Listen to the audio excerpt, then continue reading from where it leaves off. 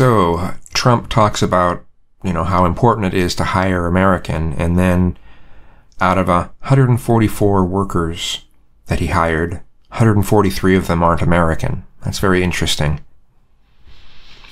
Then it's been reported that a whole shit ton of these companies that are going to be receiving, are going to be benefiting from the tax cuts are basically saying, well, no, they're not going to put it back into workers or back into the company. They're just going to pocket it, like most people already knew, because trickle-down economics doesn't work.